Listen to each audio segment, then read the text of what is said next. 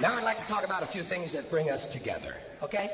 Things that emphasize our similarities instead of our differences, which is all you ever hear about in this country, is our differences. It's all they ever talk about. Politicians and the media, always pushing the things that separate us, things that make us different. That's the way the ruling class operates in any society. They divide the rest of the people. They keep the lower and the middle classes fighting with each other so that they, the rich, can run off with all the fucking money. Fairly simple thing. Fairly simple thing happens to work. Anything that's different about us, you know that's what they're pushing at you. Racial differences, religious, ethnic, national backgrounds, jobs, income, education, social status, sexuality, anything they can do to keep us fighting with each other so that they can keep going to the bank. You know how I describe the economic and social classes in this country? The upper class keeps all of the money, pays none of the taxes. The middle class pays all of the taxes, does all of the work. The poor are there just to scare the shit out of the middle class.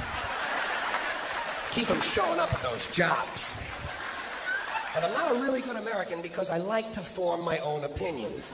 I don't just roll over when I'm told to. Sad to say, most Americans just roll over on command. Not me. Not me. I have certain rules I live by. My first rule, I don't believe anything the government tells me. Nothing. Zero.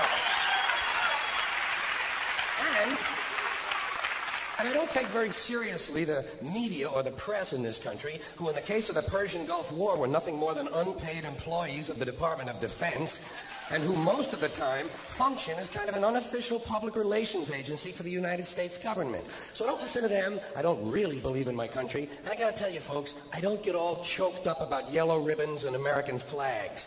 I consider them to be symbols, and I leave symbols to the symbol-minded.